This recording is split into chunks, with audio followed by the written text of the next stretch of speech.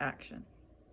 Oh, another early memory of me selling my artwork would be, there was this gift shop in Gresham. It was like a collectible shop where you'd go in and buy little ornaments or something, or figurines, and collect them. And Hallmark was in there, and they had some cards and stuff. And it was next to where someone I knew worked, and they introduced me, and I started selling my little pen and ink drawings of birds and wildlife, matted in little 5x7 mats and frames.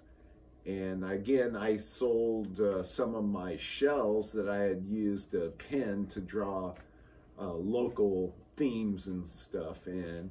And so that owner right away got me putting my, not just my name, but he said if they were going to be collectibles later, they needed the year.